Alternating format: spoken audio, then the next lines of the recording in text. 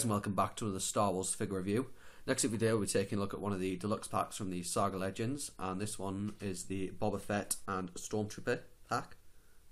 Before that, we'll look at the packaging this one comes in. As you can see, it's the new wave Star Wars Rebels version due to the TV series that came out about 2 months ago.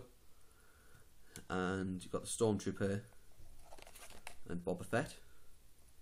Now on the back you've got the still from Empire Strikes Back, where Vader's ordering Boba Fett to take hand to Jabba. And you've got several other packs available in the wave. So I might try and get that one.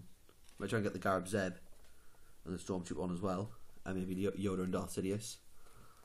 I'm not too fussed about Grievous and Obi-Wan and Luke and Vader, and just already got a C-3PO and R2-D2, so I don't really need another one.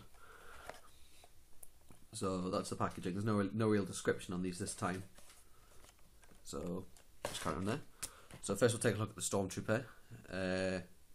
Unlike previous releases, like the one in the Black series, this is just a basic Stormtrooper with a swivel neck, swivel shoulders, and swivel hips. There's no elbow or wrist articulation or knee and ankle articulation.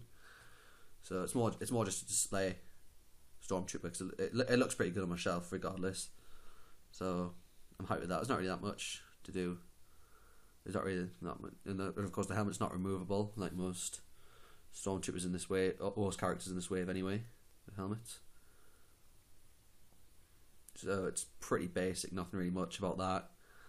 I didn't really get the pack thing for him. I more got the pack for Boba Fett, because it's rather embarrassing. This is the only adult Boba Fett that I own. I've got the original kid Boba Fett from the time when that was released back in Attack of the Clones, but this is the only adult one I've got. So this is a pretty good figure, because like there's good enough detail on the figure.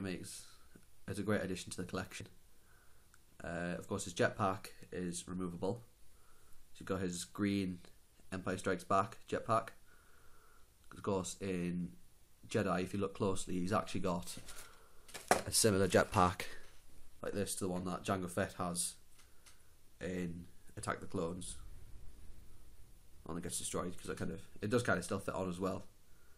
Because this is the one from the Boba Fett in the Episode 2 collection bit. So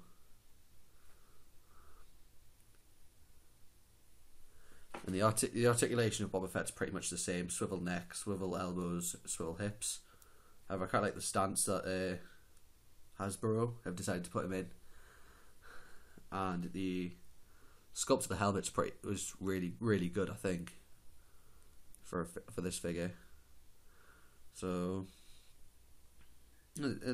despite the lack of articulation, it is a pretty good job of the figure, and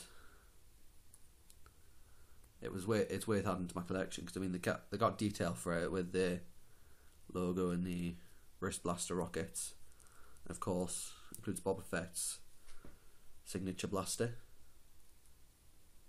which can be held quite easily thanks to the use of his thumb. So yeah, that was just a quick recap review, as I haven't been on YouTube for a little while, because I've been a bit preoccupied with A-level stuff, but I'll be able to be back on. I should try and get some more reviews. That's Christmas time, so I'll be able to have a bit of time off and be able to put some reviews on. So I'll see you next time. Bye.